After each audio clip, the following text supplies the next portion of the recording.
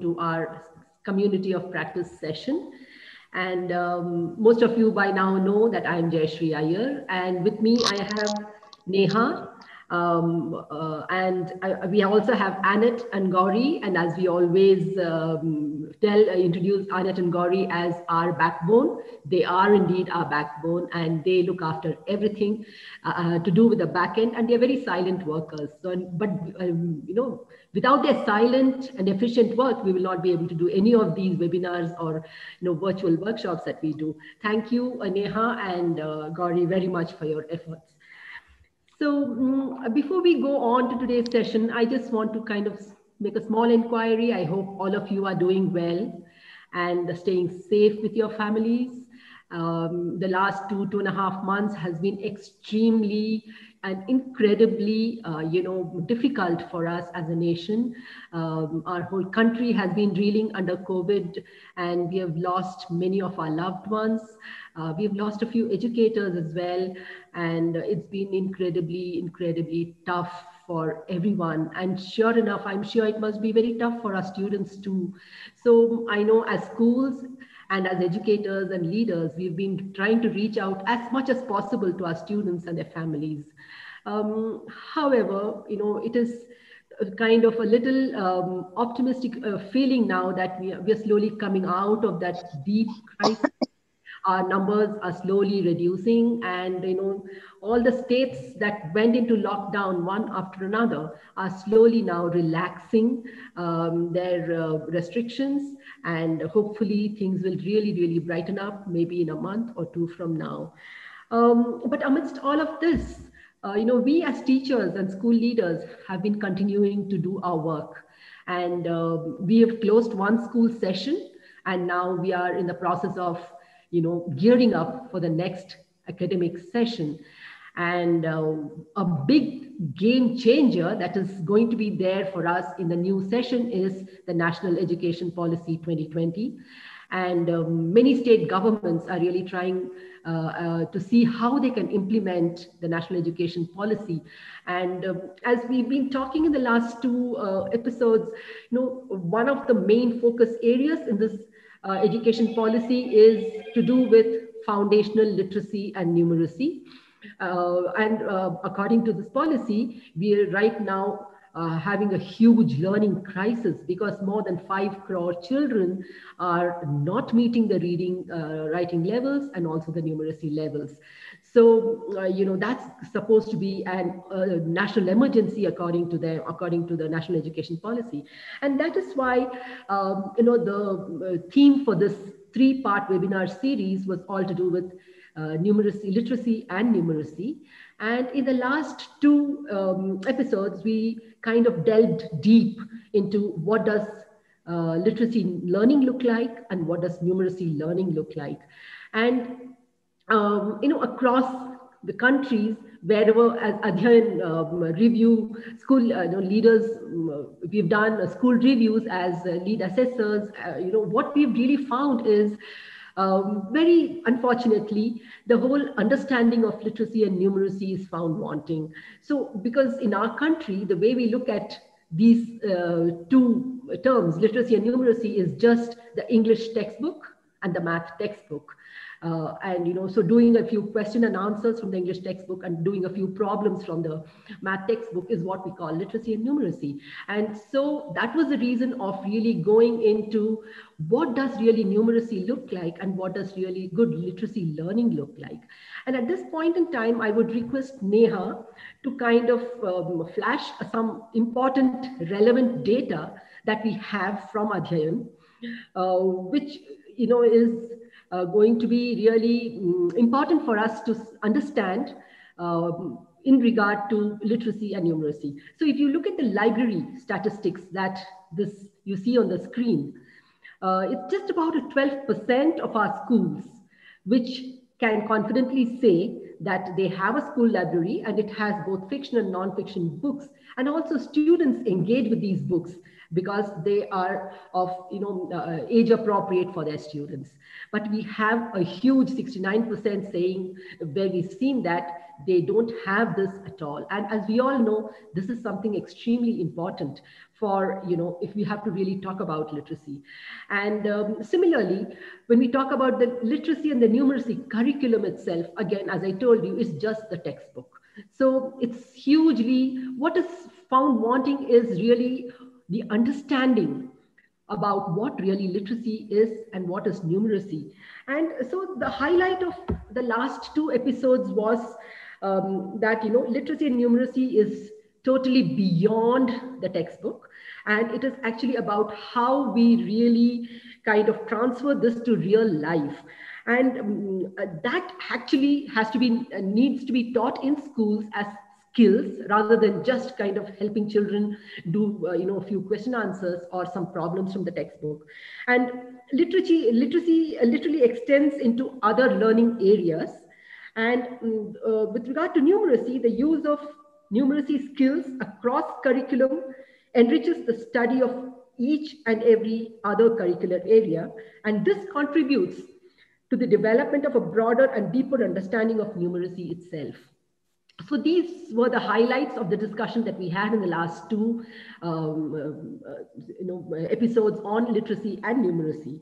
And if this has to be implemented in a school, obviously there is a major role for school leaders. And achieving excellence and equity in literacy and numeracy is obviously at the forefront of the school leadership. So what is the role of school leaders in really managing literacy and numeracy is what we're going to be talking about today.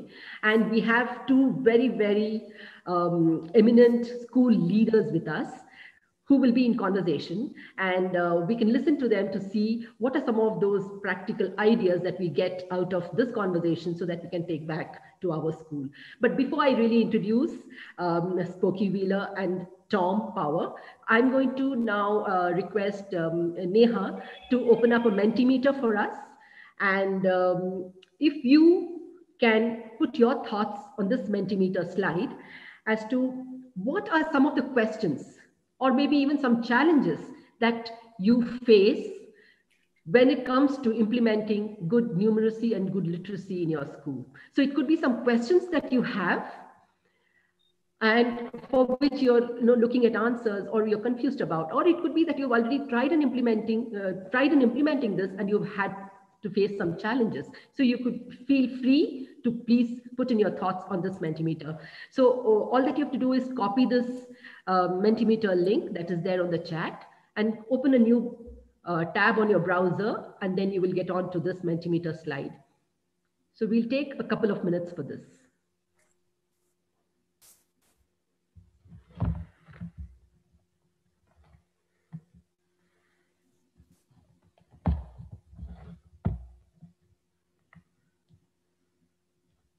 If you face any difficulty, please let us know.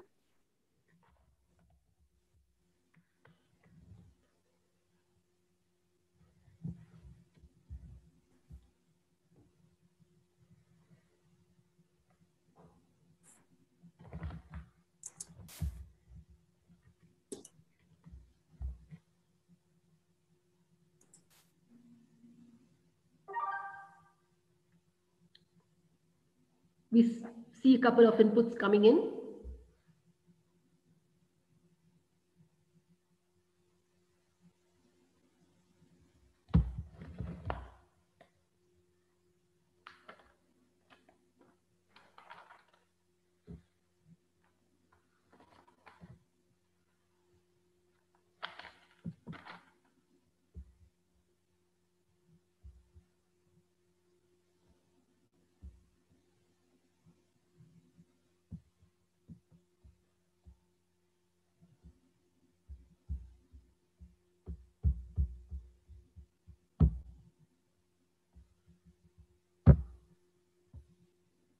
Keep it going. Yes.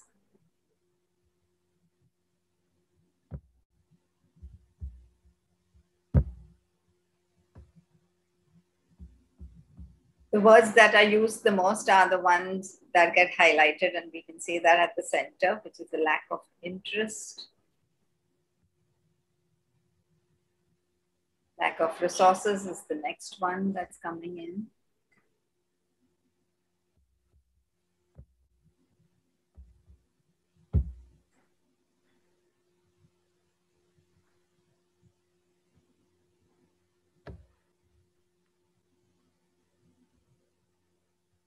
Yeah, so another 30 seconds more. Very interesting. So please, let's do it. Yeah. We've got 30% responses.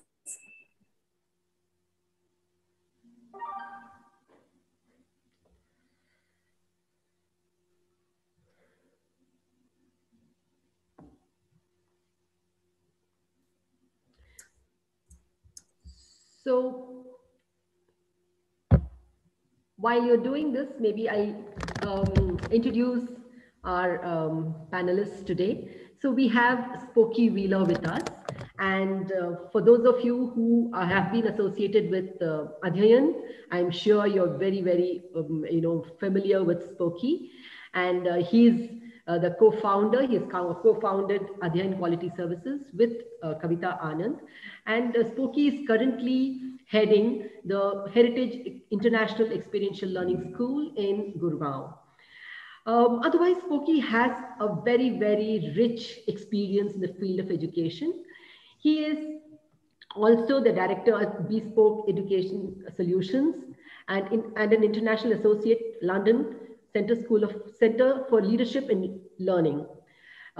He brings about 4 decades of international experience and expertise in leadership and management of teaching and learning to Indian education. And he's been immersed in Indian education for the last 10 years or even more than 10 years.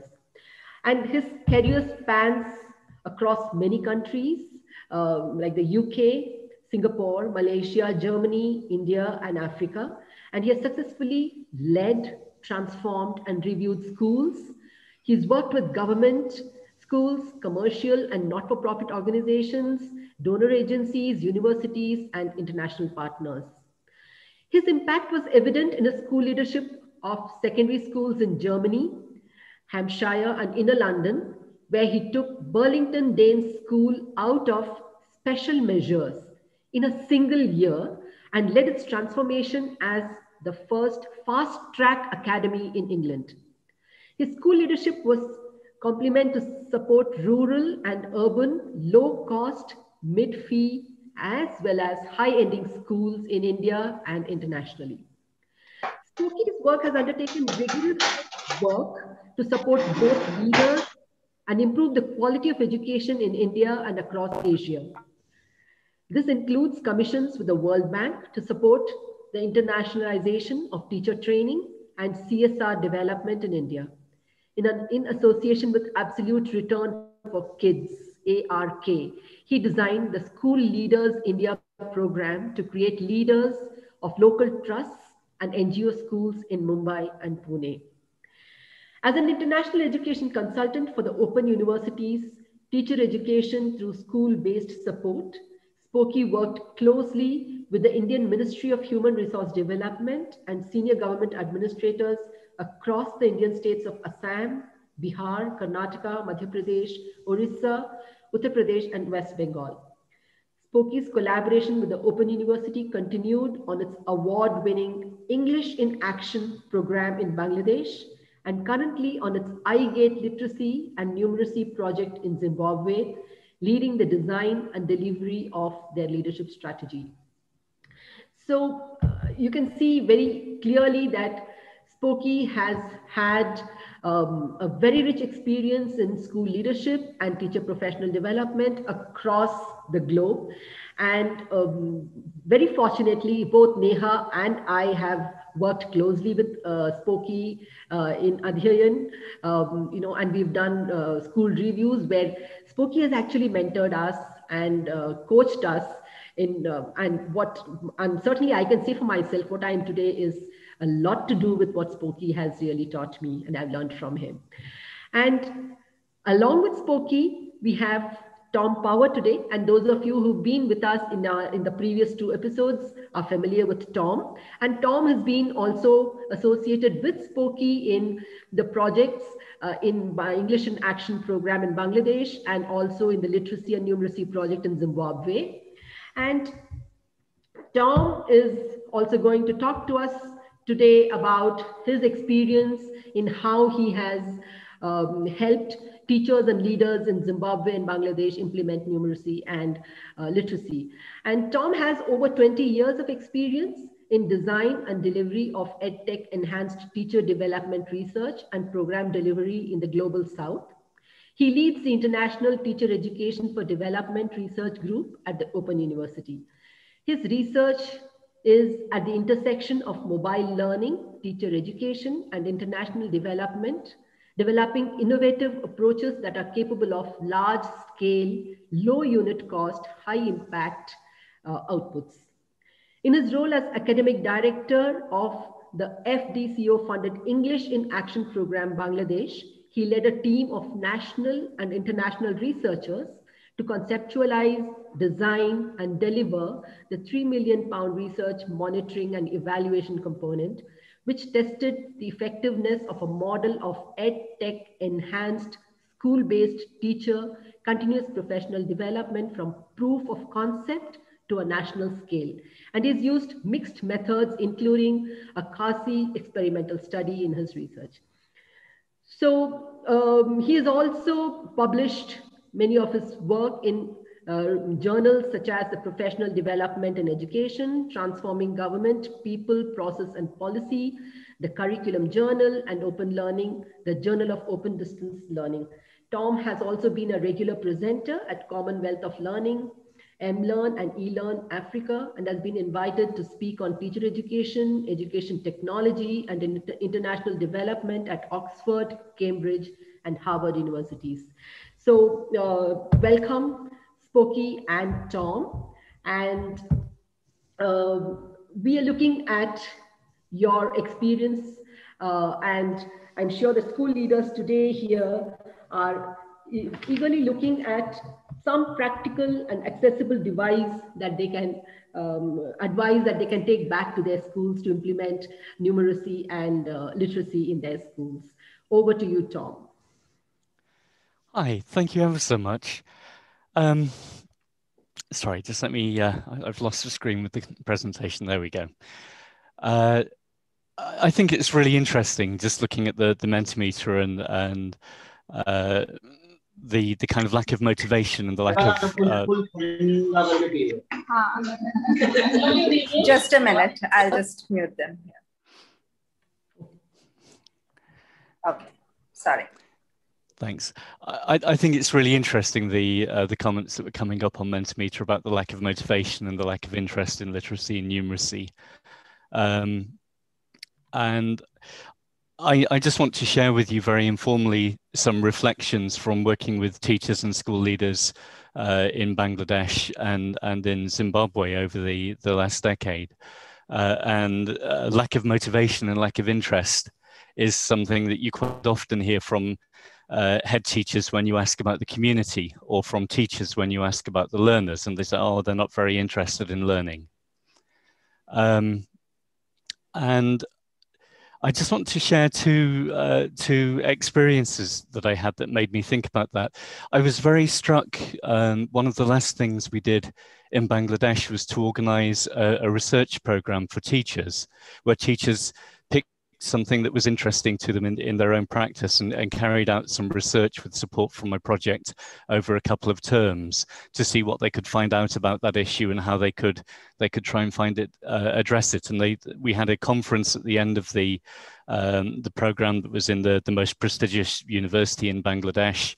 There were people from the Ministry of Education that came, and the teachers really blew away the academics and the people from the ministry, who were astonished at how articulate some of the teachers were about the issues that they faced.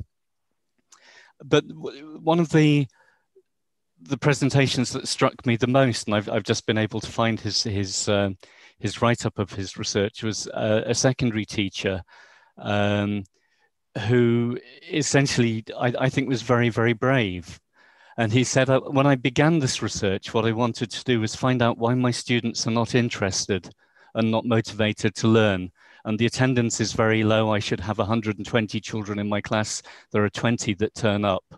And I wanted to know why the children weren't bothered to come to the class or what was preventing them. And he said, I thought the problem was the students. And what I found through my research was that the problem was me.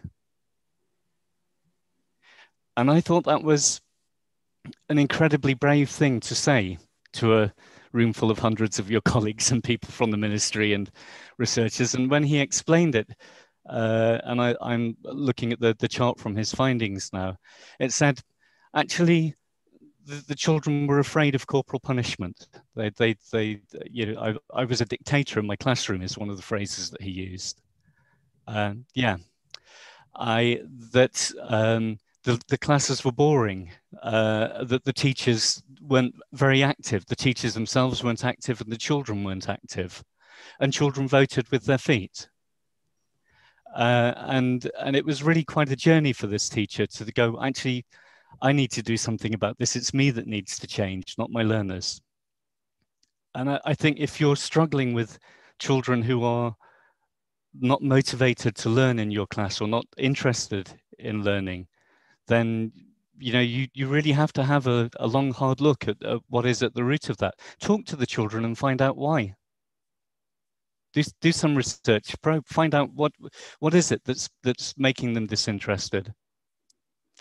I'm also reminded of an experience from Zimbabwe where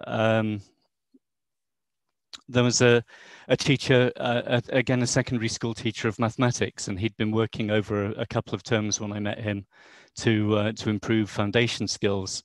And this teacher said, you know, when it used to be that when it was time for the maths lesson, I would walk into the classroom and the children would be sat with their heads on their hands on the desk and they'd all look really fed up and bored. And I'd do the lesson and it was really hard work and I had to be really strict to get them to pay attention. And I, you know, as a very strict teacher, I had to shout at them.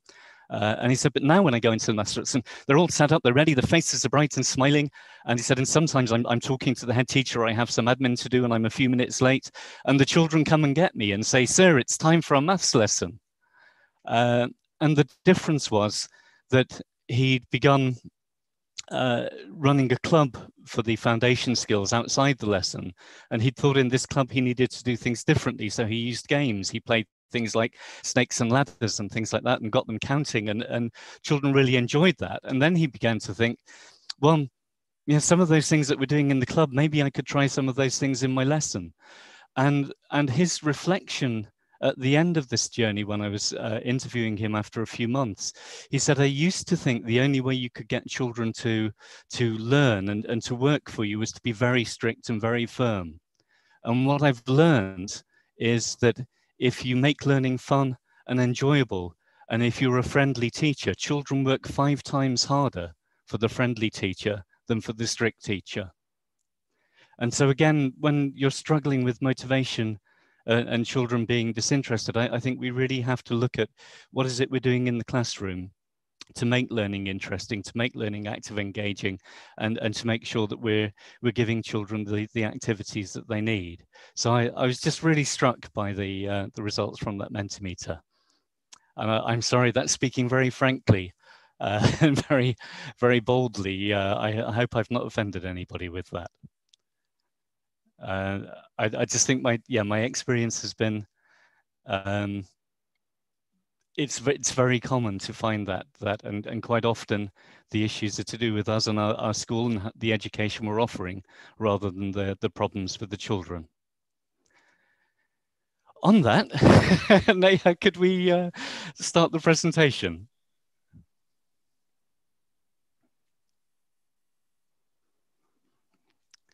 So this is quite an unusual presentation for me. Normally what I present is kind of very grounded in literature and theories of learning and things, and you know, large scale data. what I want to talk to you about today is really just grounded very much in personal experience and reflection from working with hundreds and thousands of schools over the last decade, and looking particularly in recent years at leadership of learning. And so Spokey and I are going to do a bit of a double act. I'm just going to kind of raise 6 areas that I think are really important in terms of school leadership and what you can do that can make a difference to learning in your school. And then on each of those, I'm going to turn and invite Spokey to reflect from his experience as a school leader, because I've worked with a lot of schools. I've never been a school leader, but Spokey has, and he's got that experience to share. Neha, could we have the next slide? And the first one that I want to raise really echoes what we've been talking about before. It's about working in partnership. And every time I visit a school, the first thing that you do is you have to have a cup of tea with the head teacher, and you have a chat about how things are going. And one of the things I almost always ask is, how are things with the school and the community? And I think in Bangladesh and in Zimbabwe, the most common answer I get is, it's hard. The community are not very interested in learning. And when you ask a little bit more about that, what they mean is, it's hard. The community are not very interested in paying the school fees. And one of the things that Spokey and Kavita did for us in Zimbabwe was to get the school leader, the head teacher, and the chair of the school development committee together for a couple of days, and actually to share what they appreciated about what each other was doing. And that actually, many of them there were many tearful conversations that happened around that. But teachers, school heads and school development committee chairs went away from that weekend with the sense that they wanted to tackle issues of literacy and numeracy together. And what we found coming out of that was lots of stories of not necessarily anyone paying any more school fees, but parents being very involved in trying to support literacy and numeracy in the schools. So being involved in things like bringing in reading materials that might be newspapers or packaging with things on that people could read, or bringing in resources that you could use for counting and doing numeracy, helping not with the money, but with building new classrooms, or with supporting the school building playgrounds and things like that.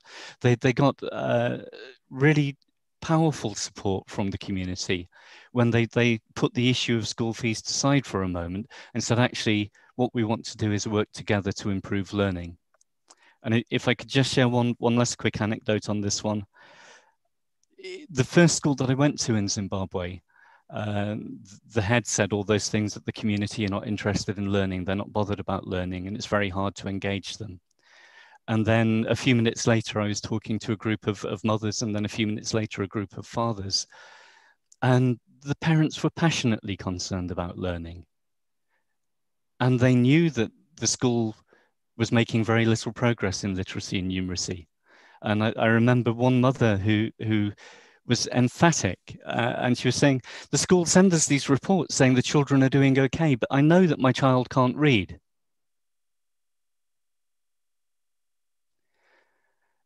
And it's very difficult as a school leader, I think, when large numbers of children are struggling with basic skills. But I think it's really important to be honest with parents and caregivers about where children are, and to signal your commitment to do something about that. And I met Mrs. Matamali, a head teacher in Zimbabwe, in a very, very remote school. And Mrs. Matamali had been at the school for 3 years, and the school pass rate had gone, it was a primary school, had gone from almost 0 to about 25%. It had gone up 5 or 6% each year she'd been there.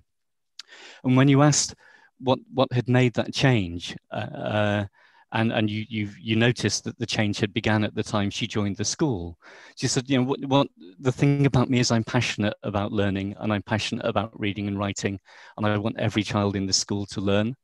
And so we start every lesson with every day we start with a period of literacy skills and helping children read. And I'm making reading cards. I'm just out of bits of cardboard. I'm making reading materials for all the children. And every week, every child in the school has to write something, and I read what they've written. And that was a head teacher who just really signaled to the community and to all of the school, I want every child in my school to be literate, and I'm not going to stop until they are. And she really got the community on board. Spokey. Hey. I'm now in a very privileged school, Heritage International in Gurgaon. My first experience was setting up a school with a fee base of 175 to 220 rupees per month per child. And yet, I think the principles of working in the community and working together aren't very different. And the focus isn't. I can remember very early on going out into the community, going into different villages, meeting up with one young child who'd learned two words in English in her English medium school. The second one was up, the first one was shut.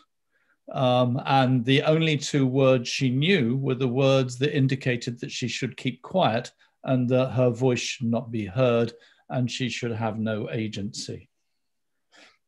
I guess I wanted, just before I do the community piece, to just say one general thing that came through to me very strongly when we joined you in Dhaka.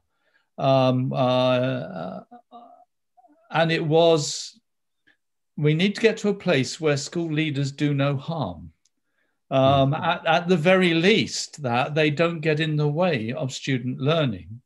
But critically, we create an environment in which the culture in which children learn and families recognize they have a role is a really, really significant one. Again, in Ranchi, I can remember a parent coming to complain to me about the fact that their child was really irritating them because he was standing on the doorstep going up one, down one, up one, down one. She said, "What's he doing?" I said, "He's learning to count." And I think for me, the critical piece that I see everywhere is how you can engage the local community, but context is everything. And so the context might be where you are fortunate enough to get some support from a local company. They're not going to give you any money, but they might give you their bright young things to then sit down and read alongside your children. They might give you an opportunity, not so much for resource, but for engagement in conversation. And I think for me, the essence of community is around actually the school being at the heart of the community. And my example now isn't one to do with literacy. I think probably the thing that I value about the school I'm in most is what's been happening since we've been in COVID, which, as the school's work has changed almost completely from looking at learning to looking at supporting and caring for the families of the community. And the works that's been done there will mean that it's so much easier. That's not the reason why it's done. But then when we talk to the community about how they can help us to help our children learn and to help the children in other schools learn, you know, I've just come away from a great event this morning, which was on Global Development Day, where children were going out into the community to look at the destruction of our environment. If we're looking at opportunities for community involvement, it might be like it is in Pune, in one of the Akanksha schools that I can remember vividly, working on the creation of a library, the SMC having a really functional role as parents in helping things happen, and then ending up managing to get, I think it was Star Chemicals, to make a really big investment to create the libraries. But whatever we do in terms of engagement in the community, we have to be front facing. We have to, as leaders, make it absolutely clear that, that our interest is in their families and their children and their abilities of the children to learn and critically, I guess, to read. So I think it's got much more to do with a cultural engagement, but a deliberate understanding of my context today. Because my context in during the Gulf War in England was of getting children to write airmail letters to their parents who were out in the Gulf. My context in Jharkhand was a very different one to the one we have now. And it's about starting to say, who can we find within the community who can support us to enable our children to become more literate, more numerative, but importantly, to be able to communicate more effectively.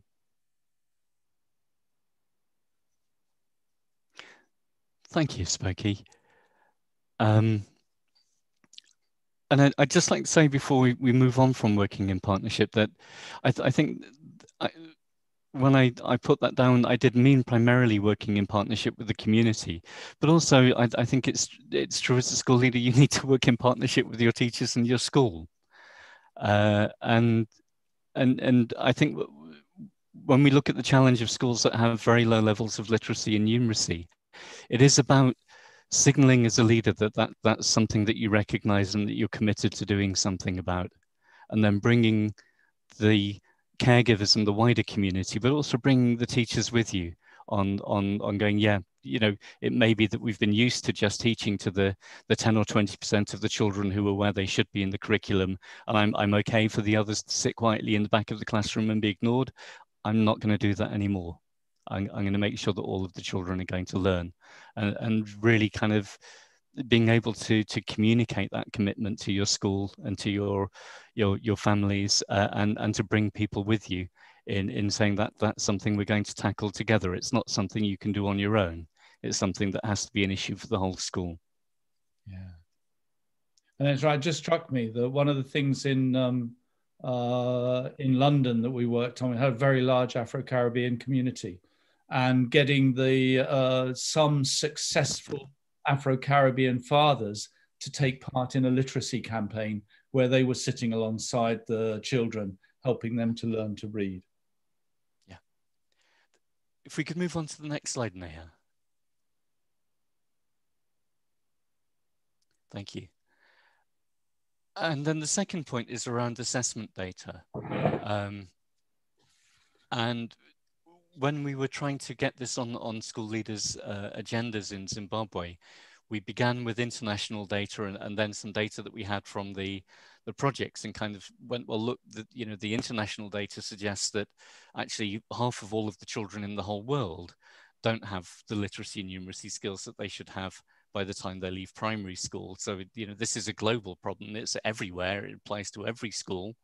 But it's also a problem that applies more acutely the lower income the household and the community and the country is.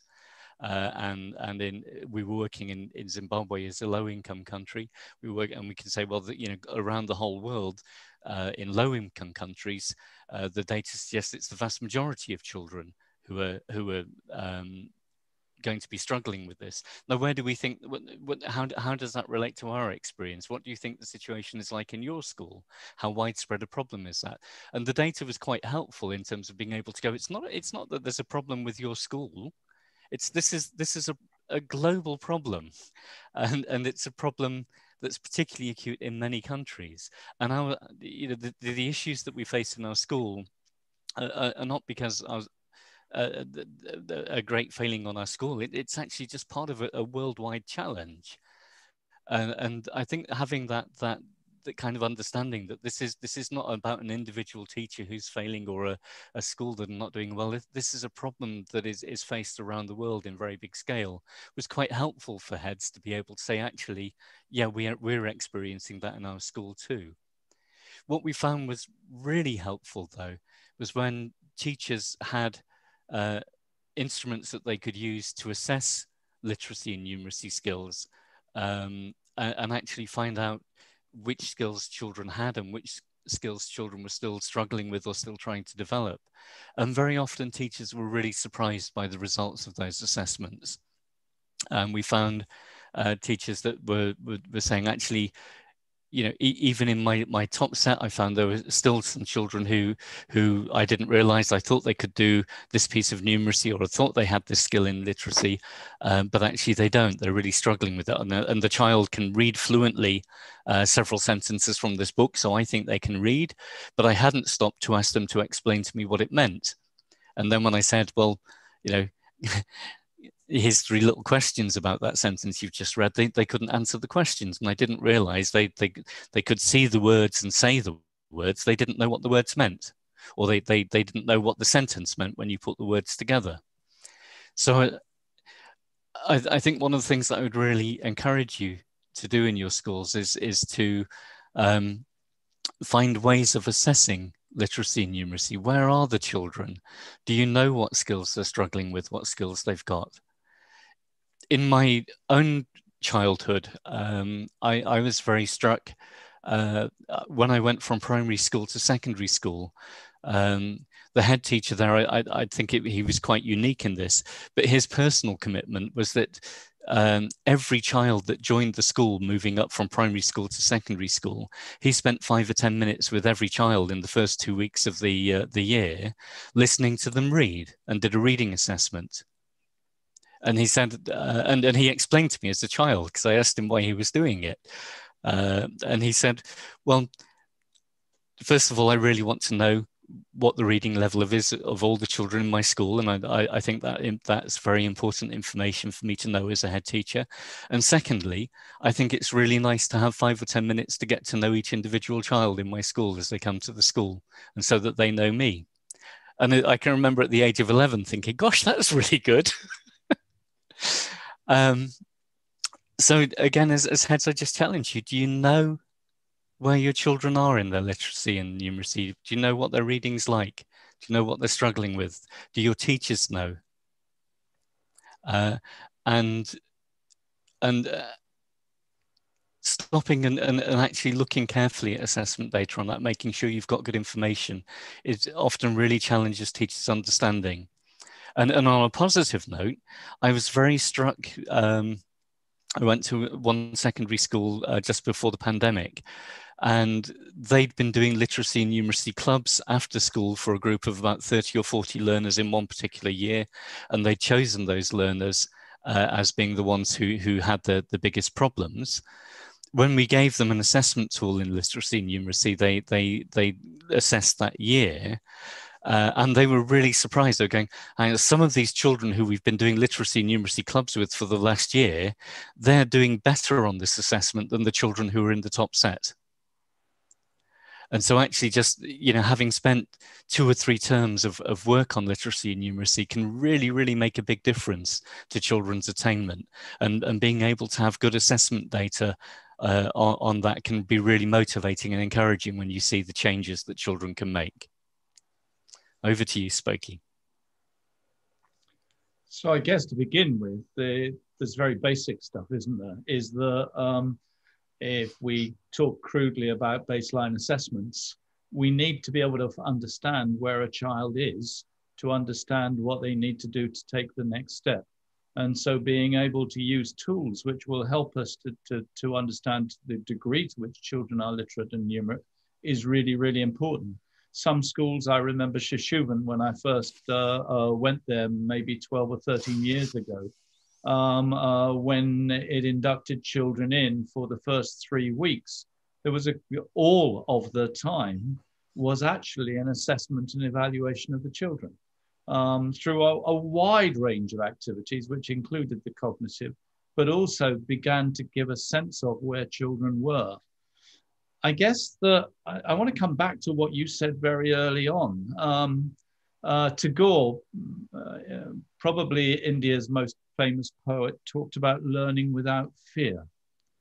Is if we're endeavoring to discover how literate and numerate our children are, we have to be in a position where they're going to be prepared to speak feel confident to come up with thoughts and ideas. If I look at the vast majority of primary classes that I've visited over 25 states and union territories in India, they have been directive and didactic, even though the children have been as young as 4 or 5. In that environment, it's not possible for a teacher to be able to understand where their children are. It may be possible to engage in rote learning, which will take the child forward a small way in knowledge, but will take them forward nowhere in terms of understanding. So for me, I think the first one, again, keeps on coming back to the culture of the classroom, the culture of the school. We create an environment in which children feel confident and happy to speak and participate. And then we look at strategies which will enable that to occur. I said I'm in a really fortunate place at the moment. My kids are very privileged and their families are generally very privileged. So we're putting children to breakout rooms in small literacy groups where it's not possible not to know, because the process is transparent and in front of us. But I guess if we're looking at early years, we first have to make a judgment call, and every teacher has to understand. So what does grade 1 literacy and numeracy look like? What is it we're trying to achieve? And then how can we find out how we can create a joy and interest in that reading and through number? I'm an English teacher, so for me, love of reading and writing is absolutely critical. But it is that ability to say, what data is important which will help us to learn, and how can we share the data between ourselves and others? And I think it's that. Sometimes the data is going to come from home, but a lot of the time, what we've got to do more than anything else as leaders is create an environment in which it's possible for our teachers to talk together about their learning. One of the things I loved about working in Jharkhand was that we had circle time every evening for teachers. And in that circle time, we sat down together and we talked about the experiences of the day and the learning of the children and the aspects of their learning that were problematic and beneficial.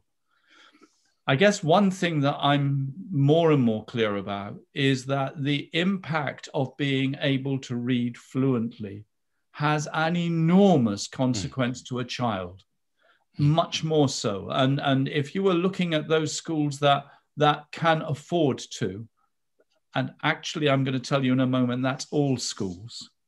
The investment that most of us are now beginning to make in literacy in the first instance, and I got to be honest, in numeracy to a lesser degree, is about identifying with as great clarity as possible where the child is, to enable us then to know, if we're really lucky through guided reading programs, how we're going to take children to the next step. I can't remember whether you're going to ask me about resources today, but I just wanted to pick up on the fact that to do that with literacy, you have to have text in front of them. There has to be the opportunity for that to occur. And the National Book Foundation, a wonderful institution based in Vasant Kunj, I can remember in my 175 rupee per child per month school, we spent 5,000 rupees per classroom and created wonderful class libraries, which we would then shared with each other so that children got the opportunity to read. And during those times, teachers would wander, would sit, would listen, would question, would ask. The brighter children would then support the others. So for me, on the one hand, obviously there is the need to create coherent data that tells us exactly where the child is, but most importantly, create the culture in which that data can then be beneficially used to help children to find a joy and excitement in learning. Yeah. Thank you, Spoky. Neha, if we could move on, we'll skip that slide and come back to that if that's okay. And the reason for that is that I think I'm sorry, my Zoom's gone a bit funny. I'm just trying to find the chat again. There's some really good comments and questions in the chat that have come through that I just want to mention before we move on to this next one on CPD in the school. And there's quite a few comments, Rajesh saying that the challenge of teacher knowledge and skills and knowing how to assess and what the students' literacy and numeracy levels is huge in the small private schools. And other comments around the need for teachers to know more about this. And that's what we're going to talk about in this slide now, which is why I've come forward to that. But another comment I just wanted to pick up on was, do you think interacting with students in preschool and elementary levels in local languages and using local examples will build a stronger base in basic literacy and numeracy than try and set them a mold through the same textbooks for all students? And I think there's an awful lot of research from all over the world over several decades now that says, yeah, starting in the children's local language, in the mother tongue, is really, really helpful, particularly when children are young, in terms of developing their literacy. And even if you're going to move on to a target language for the medium of instruction that's not the mother tongue, children will get there much quicker and be much stronger at it if they first get a foundation in literacy in their mother tongue. So especially when children are younger in infant school and junior school, I would really encourage you to promote the use of mother tongue or of code switching, moving between languages while children are becoming proficient in literacy and numeracy. In terms of that teacher development, teachers needing the skills for assessment, teaching needing the skills for teaching literacy and numeracy. Again, just anecdotally, the first school I went to in Zimbabwe, I spoke to a young teacher who was saying, you know, basically everything's fine in my classroom. And then we had this conversation about all those, you know, the international evidence would suggest lots of children struggle with literacy and numeracy. Is that a problem for you? And he's like, no, not really. And then you kind of go a little bit great and goes, oh, well, yes, actually 3/4 of the children can't read. And you're going, and how does that affect your teaching? And he said, well, I do what I can. I teach the ones who can follow. But the others, I don't really know what to do with. And he said something that I thought was very powerful next. He said, I'm a junior school teacher, and I was trained as a junior school teacher. And no one ever taught me how to teach children how to do basic reading and writing and how to count, because they're meant to have learnt those skills in infant schools. And I think it's all the more true for secondary school teachers. You know, the assumption is that children get these skills in their early years and in infant school, and it's not a problem by the time you get to junior and secondary school. But the truth is, for most children around the world, it's still very much a problem in junior schools and secondary schools, because most children don't get those skills in infant school. So how do we help? If you're leading a junior school or a secondary school, many of your teachers won't ever have had any training in teaching literacy and numeracy at the very basic levels. So how can you address that? What can you do about it? And one of the things that I got from Spokane Caviter is a meta-study of interventions in education around the world. And the finding of that was that the single biggest difference you can make as a head teacher is to lead and take part in professional development with teachers in your school. So just say, you know, if you can do one thing, if you come out of this workshop thinking there's one thing you're going to do about literacy and numeracy, that one thing should be to set up and lead and take part in professional development around literacy and numeracy for the teachers in your school. And I know the next question is going to be, but what do we do? Where do we get some help? Let me give you two things that you might be able to use. The first is not letting me post that for some reason. Hang on a moment. Try again. There we go. That's a link to a set of professional development courses that are freely available. They're produced by states in India. They're available. I think the link I've sent you is in English, but they're in at least half a dozen other Indian languages as well. And they're short pieces of study. There are some on literacy, some on numeracy that you could use as a starting point for thinking about professional development and literacy and numeracy. And I hope those materials might be useful for you. You may well come across others. Please share them amongst the Adhyayan network if you find things that are helpful. The other thing that I'd like to just share with you quickly is from the same project in India.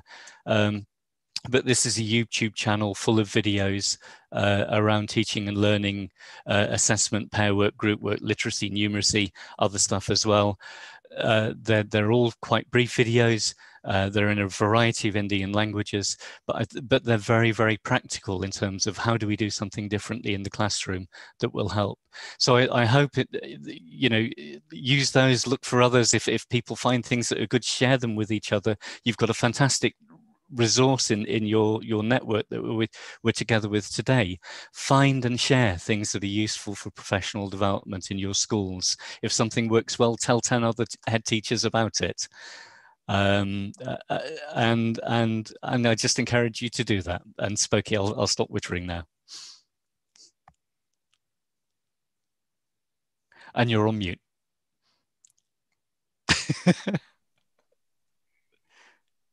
The best training and resource provision in the world exists inside here. It's called Google, it's called YouTube, it's called being part of rich professional learning communities. And I think that if there is a theme today, it is a theme about collaboration, Tom. It is a theme about and maybe in times of COVID, and it struck me working with you in Zimbabwe, the challenge of the impoverishment of so many teachers who weren't being paid, who didn't know whether or not they were going to be able to put enough food on the table. You couldn't look for rich resources other than human, other than being able to share with someone else. In that case, very often it was the local community. But I think that idea of professional learning communities is quite critical because it will enable us to know better how best we can work with each other. Examples like TESS India, there is so much out there that we can call on, that we can use for professional development. But you're right, Vivian Robinson talked about the single most important aspect was the promotion and participation in teacher development on student achievement. And that again comes back to a very simple thing. If you're not inside the classroom, how can you on the one hand know what the classroom looks like, and how can you enable teachers to know that the one thing you're more interested in than anything else is student learning? You might be worthily involved inside your office. You might be plagued with, as I think I am most of the time, days filled with meetings. But actually, the more you as a leader can front up, can be visible and tangible, the more confidence your teachers will have. It will also help you to find which are the teachers who are doing stuff, even in your own school, which is worthy of sharing with others. But being part of professional learning communities, and one of the things I think that Adhyayan does really well, but could do even better, is focusing us even more on the links that take us to some of the most important learnings. The other thing about this is to remember that if you're lucky, you may be a part of a network of schools. There is no reason why, as leaders, you could not identify issues of literacy and numeracy as being significant. I know at least one network globally where there is a different person in each school who is the literacy czar, the numeracy czar, and they will share with each other in terms of practice. And that ability to collaborate with each other is going to be, I think, more and more important in a resource-poor environment. And so anything that we can do to be able to promote learning by sharing with each other is going to be more significant, I think, than almost anything else. Now, I'm going to up the pace a little bit and cover the last three things fairly quickly, because I'm aware we've been talking at people for a long time. But I just want to say, really to echo Spokey's last point on that leading CPD in your school, which is that promoting and taking part in CPD doesn't mean you have to lead it all and be the expert in everything, and you can delegate aspects of that task to others. What's really important is that you signal to the teachers in your school that professional development is important, improving the quality of teaching is important, and you expect everyone to take part in that, including yourself. Neha, could we have the next slide? Or actually the previous one in this case. The one on making time for learning. Thanks. So really, this is just a quick point, but a very important one to say. Actually, how much time in a week do children get for foundation skills in literacy and numeracy? And how much time do you think they need? Are they getting enough? And the reason for that is this was a learning that came about after about a year of working with schools in Zimbabwe. And we found that in some schools, the teachers were working really hard to do things like literacy and numeracy clubs after school, but children didn't seem to be making much progress. You know, teachers talk to you about what they're doing and how they were doing it, and it was all very interesting. But when you kind of came down to it, they were like, well, we've got a group of 30 children in the literacy and numeracy club, and we're organizing that. We do an hour on Thursday afternoons, and we do half an hour on literacy and half an hour on numeracy. And you kind of go, that's probably not going to be enough to really move your learning skills. So some schools set aside, they typically had 5 lessons a week for English and 5 lessons a week for maths. What happened in some schools was they said, okay, well, we're going to make sure that for all the classes that need it, we're spending at least 2 of those 5 lessons a week doing literacy and 2 of those 5 lessons a week doing numeracy. And what I mean by that is focusing really on the foundation skills. And then in addition, for some children that needed extra support, they were doing clubs and after school activities or lunchtime activities.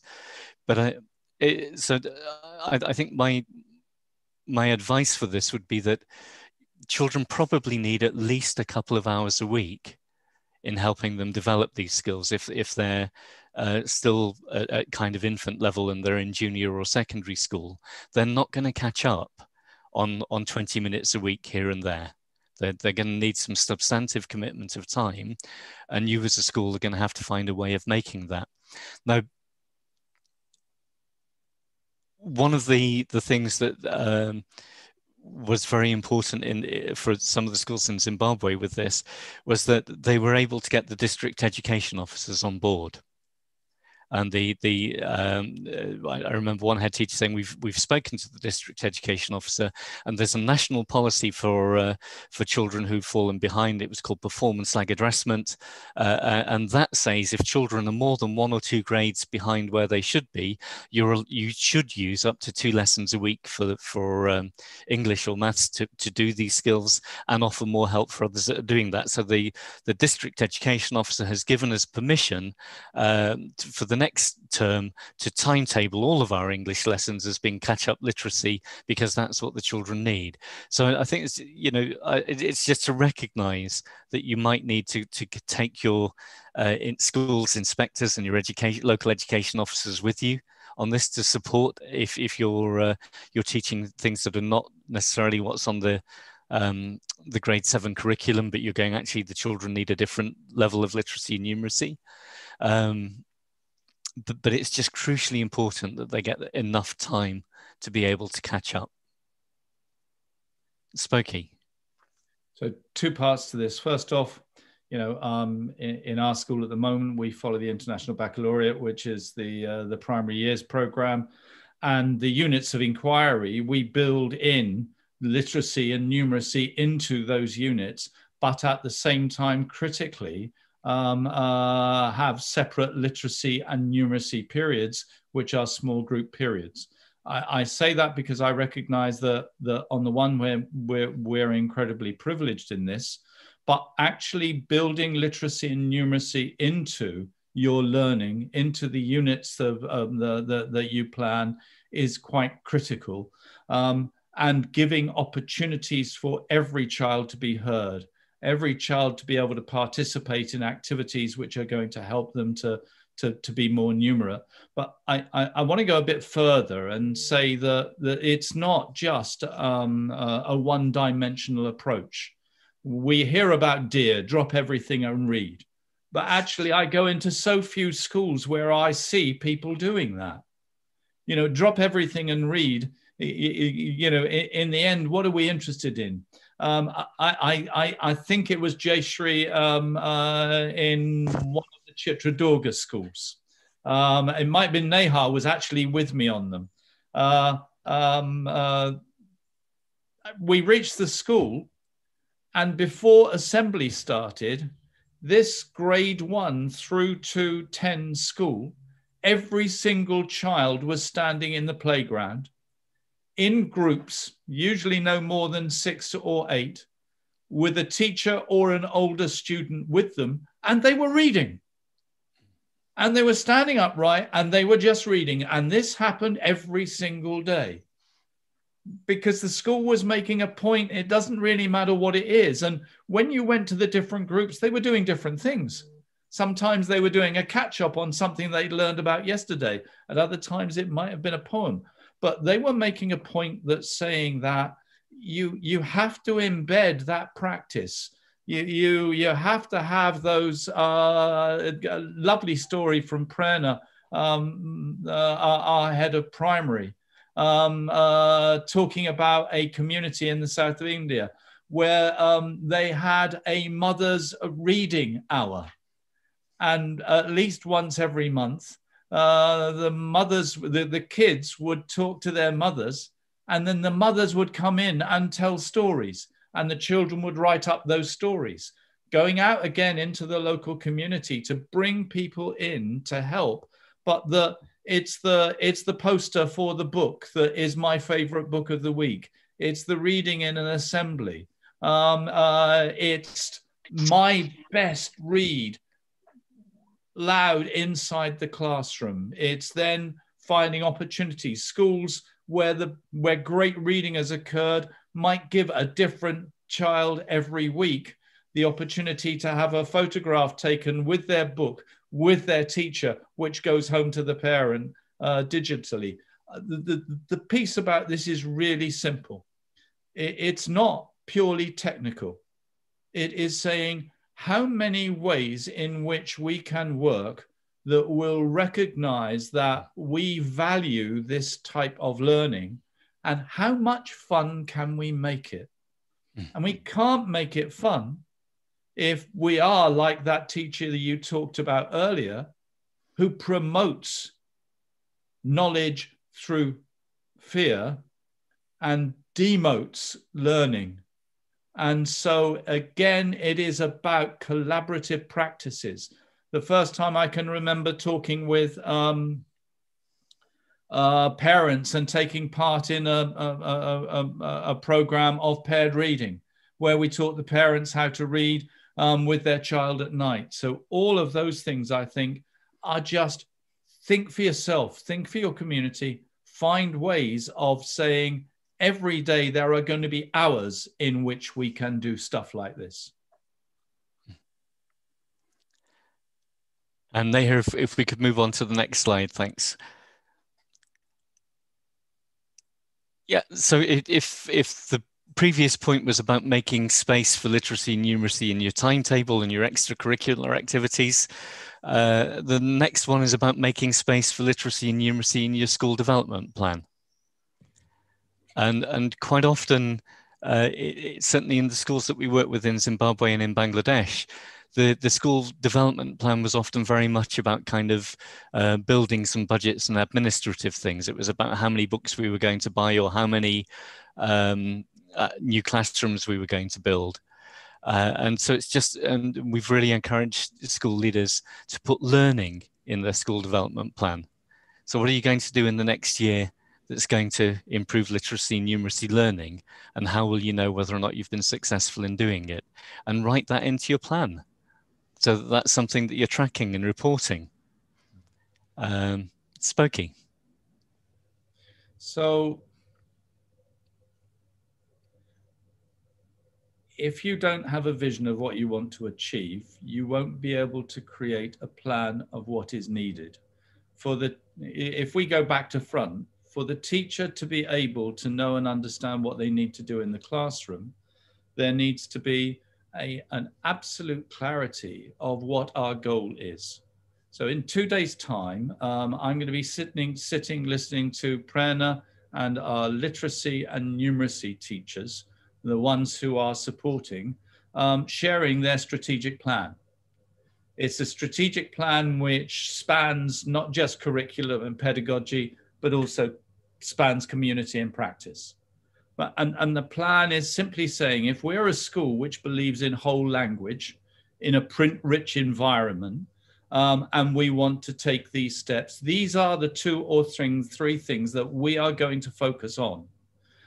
So the plan is initiated as a consequence of all of those audits at the end of every day that they do when they sit down together, that help them to know where children are and how they're going to take their next steps, and then building it into a strategy which identifies, this is what we're going to do, and this is the impact we are intending to achieve. This is the resource that we're going to need. And that resource might be as simple as when I was in Jharkhand, in Ranchi, the kids bringing seeds and bringing different types of leaves, which they could use in their number classes. But the critical bit for us is that we have to be the ones that help our teachers to look up at the horizon to see the direction in which they need to travel, because all of us are on a journey here. I would suggest that the plan for literacy and the plan for numeracy is as simple as possible, is as uncluttered as possible, and has at least one early win. Where, having achieved this, the teachers and the children and the parents are going to feel confident enough for us to take that next step. But once every 30 lessons, I taught a brilliant lesson without planning. If I hadn't planned for the other 29, they wouldn't have been brilliant. Some of them would have been dreadful. You know, the same applies for strategic planning of a school as for a classroom. If you don't plan and prepare, you ain't going to get there.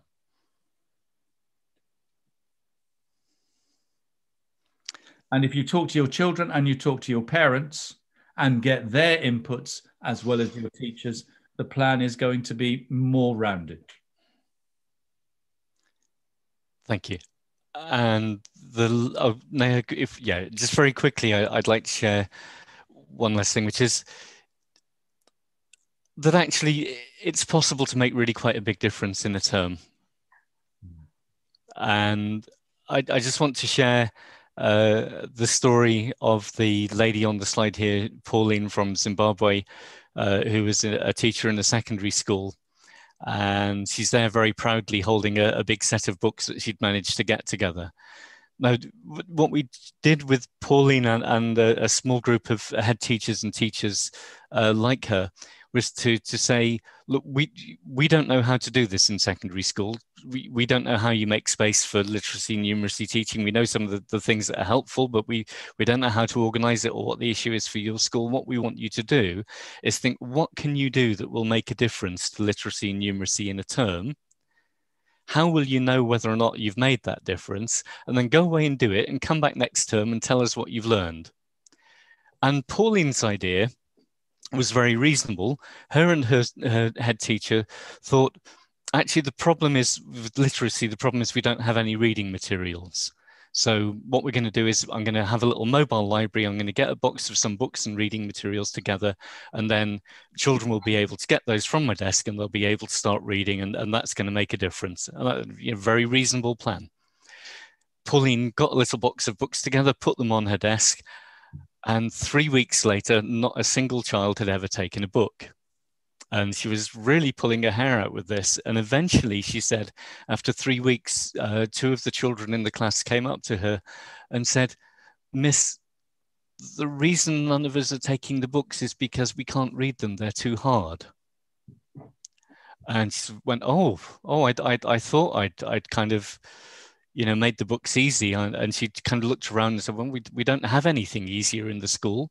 There was a primary school down the road. So she went to see the primary school and said, "This is what I'm trying to do. The children have said the books I've got are too difficult. Do you have anything?" And they gave her some books that they got for children in grade 5, which were 2 or 3 years below the grade that Pauline was trying to reach. She borrowed the grade 5 books and went back and put them on her desk. And again, she found that she was very surprised. None of the children could cope with the reading from the grade 5 books. So she went back to the primary school down the road again and said, "They were too hard. Have you got any other reading materials?" And they gave her some books from grades 2 and grade 3.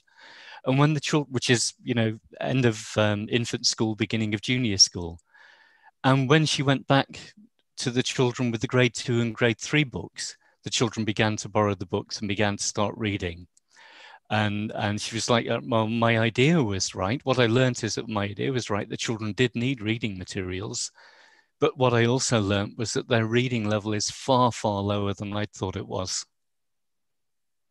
And actually, that learning was transformational for Pauline. And she went on over the next year to become one of the best literacy teachers I've ever come across, because she developed a real passion for helping children learn to read. But it began with that moment of Pauline spending a term thinking, what can I do about this? And what she learnt in that changed her life as a teacher, and has had a huge impact on the children that she's been teaching. Spokey. I think it used to be, my guess is the acronym was BALA, which was building as a learning activity, which was common in government schools throughout India, certainly up to about 5 or 6 years ago. But some of the most interesting things that I've seen which have prompted children to learn is making learning real. Now, it might be that you've got the angles at the bottom of the door. It might be that your fan that goes round and round. It could be children going outside. I'm thinking of some of the TESS India videos. I can remember them looking at children going out with teachers, looking at angles on a bicycle to be able to understand where they were. So for me, yes, small changes make big differences, but it is when someone does something tangible. I think the biggest picture for me is we don't spend enough time, I think.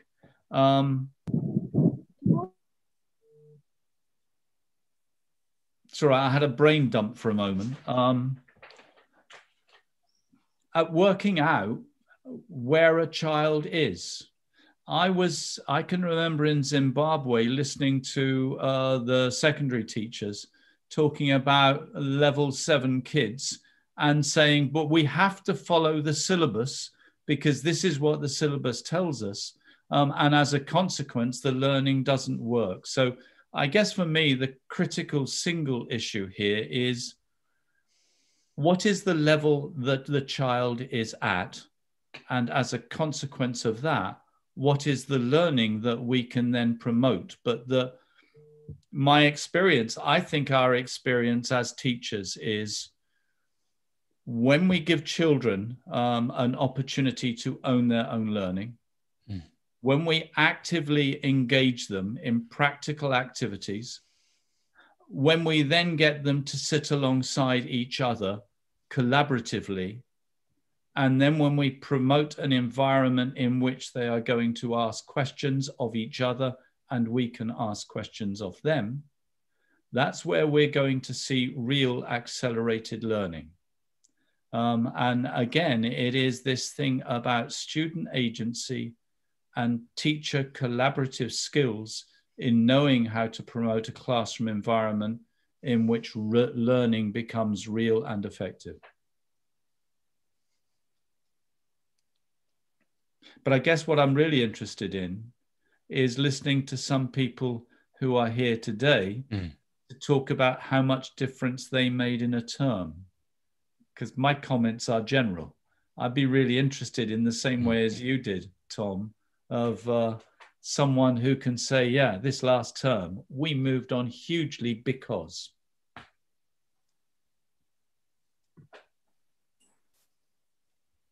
So that's an open invitation to anybody who'd like to unmute and very quickly share. We have few minutes on hand and that'll be great. You could even put it on chat in case you're not able to unmute and talk for some reason. Anybody wants to share whatever they've done in their class, in their school? Can I speak, ma'am? Yes, please go ahead. I might not be restricting myself to only numeracy. If I'm allowed to share, pedagogy as in how we are trying to bring engagement of children in learning. If I'm allowed to share that, I can share a few practices. So, yes, of course. at my school, which is Aishar School, Parwanu, I am based out of Himachal Pradesh. And I came here in 2009. And the moment I saw the school, I could see a very clear sky. And the school is in a valley. So the first thought that came to me was that how could I enable, sky watching through a telescope instead of just kind of, reading it out of a book or explanation from a book. I started my research and by 3. Deepak, you've gone on mute. Oh, sorry, ma'am. Sorry. So I was talking about the need for having a telescope for my school so that we can, do this stargazing and the solar system through, direct experience that the children could have. And I was fortunate to have one of this decent telescopes procured from a Mumbai-based organization. And I had it in, through a few years back. And then the challenge was how to organize, because there is a time where planets are visible. And it's not in the school timings as such. It's somewhere in the morning, 4 o'clock, or in the evening, 8 p.m., where you actually have this, celestial body quite visible. But we were able to do that. And the children also came in, huge numbers, even in late nights and early mornings. And the idea was just to, come out of the textbook and allow that kind of experience of watching the planets. And let me tell you, the experience was beautiful. Absolutely. You see the Saturn with its ring, you see the, Venus, it looks like a moon. And then you see the Jupiter with its 5 moons. So, and absolutely, it's a different kind of experience. And we have been very consistent with this now. And every year we have this telescope watch. Obviously, it takes a huge challenge every year because it's just very dynamic to organize that. And so, yeah, I think this is one of the things. And probably this is rubbing on to other aspects of, teaching concepts where we are trying to move away from, the rote learning or, such abstract teaching to a very concrete one. Brilliant. I hope it helps. I don't know whether I talked or out of context, but just wanted to share. Spooky, you want to say something, or Tom, do you want to say something to, I didn't get your name. Deepak is. Deepak. Yeah. It was really, yeah. I just say thanks, Deepak. I think you know, getting children actively involved in doing something that's you know, engaging with the real world, that's practical, that allows them to express their curiosity and their interest. Yeah, absolutely. Thank you, Tom. We have maybe we can take one more question or one more. Can I ask a question? Yes, sure. Yes. So I think with Tom's you know, experience and spooky years in terms of working with, of course, governments, and also in the Adhyayan you know, network, working with school managements or managements who have groups of schools. What could they do to promote literacy and numeracy? Is there any enough advice that they could do that, because they could really have an impact on a whole number of schools that they have in their network or in their province, groups of schools, right, in different.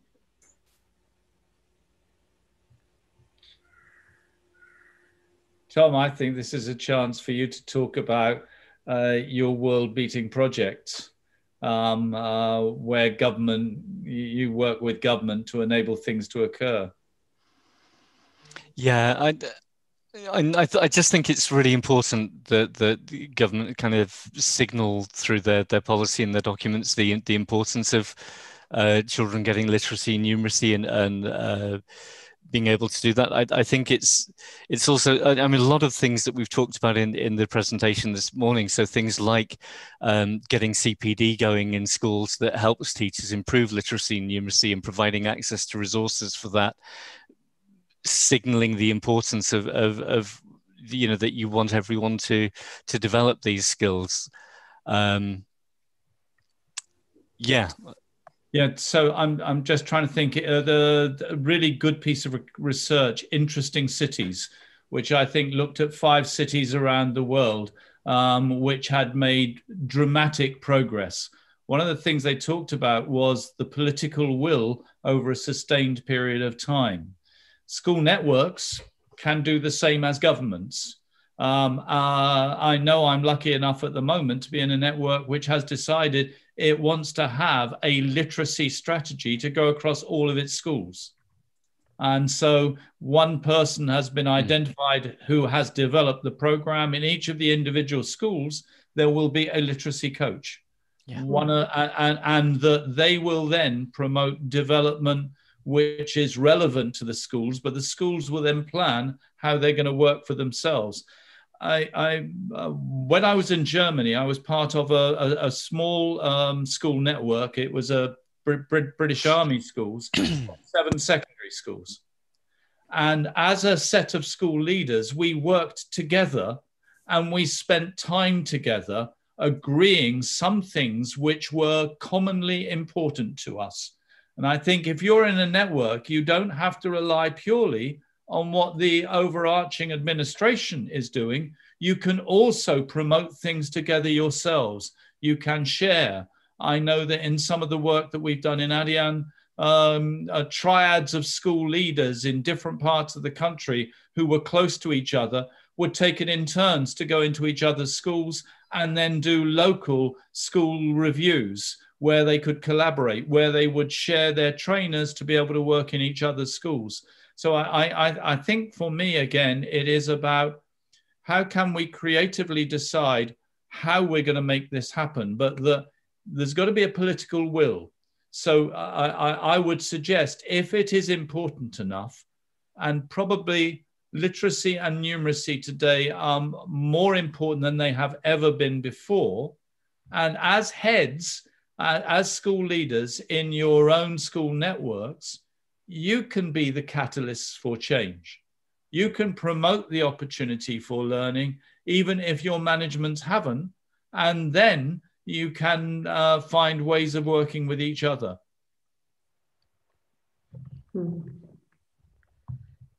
So what I get is, you know, probably the leaders don't have the answers to everything, but then, you know, collaboration really helps.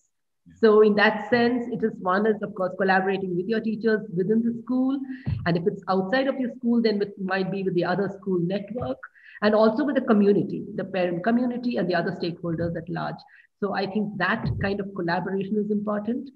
And of course, yes, as Poti, as you just said, numeracy and literacy are even more important than before. But for that matter, I think,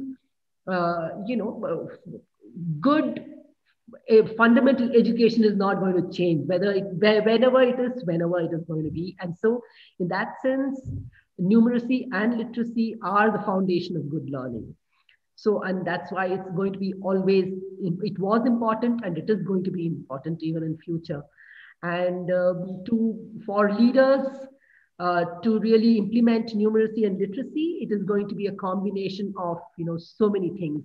One has to have a vision and clear set learning goals for their schools in terms of literacy and numeracy, and then professional development, which is going to have, through which teachers get to know effective strategies of teaching and learning, and then systems and processes in place for the leaders to see if the teachers are really able to implement the professional learning in the class.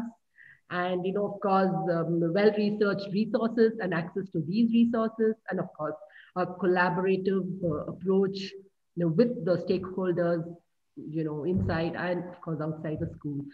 So in that sense, it's going to be important. And there's no denying the fact that school leaders have to be catalysts in this process. So any closing thoughts, Poki and Tom, and then we could continue. Jayashree, we had Tarvinder who wanted to share something. Yeah. Tarvinder, it is 6:01. Do you want to take like 30 seconds and share something that you wanted to share? We would love to hear you, but let's keep it very brief. Yeah? Thanks. Yes, ma'am, sure. Am I audible, ma'am? Yes, absolutely. Okay, thank you. I won't be taking much time. I will just try to be in time only. As I truly agree with ma'am, that clear vision and strategy is, we need a clear vision, strategy, and a collaboration approach for all the levels. But I, being a preschool teacher, I just wanted to share one of my thought that what thing I have inculcated in my classes, like these days I am including a lot of humor into my classes. Even in the preschool level, I have seen that children, to keep the children binded and interesting, create interest in the class, they enjoy so much and they get connected so much with the teacher that it has given a fantastic results. So this is what is my vision, that including humor is going to normalize and children become so friendly with you and the learning becomes very, very effective. That is what my point is. Thank you so much. That was really nice, Tarvinder. I'm glad that you shared that with us and you brought a smile on everyone's face. Thank you, ma'am. Thank you so much. What a great closing remark. I think that's a great thing to end on. Yep, I agree. Big smile. Yes, so everyone can have a big smile and enjoy the rest of the evening. So thank you everyone for making it. Spoky, Tom, it's been wonderful to have you in all the 3 sessions, and you have really, encouraged everyone to come back to these sessions. We've had great participation. We've had 100 people on Zoom and an equal number on YouTube watching it live. Which means that people are really interested in what Adhyayan is doing in the community of practice. And thanks, Tom, for collaborating so closely and deeply with us on this Triad series. So thank you very thanks much. For the invitation. Tom and yeah. Anything else, Jayashree? Do we need to remind anybody about anything? Is that done? Yeah, I think, are we sending out a Google form to ask about... No, that's there on the live. So that's there on the live. Okay.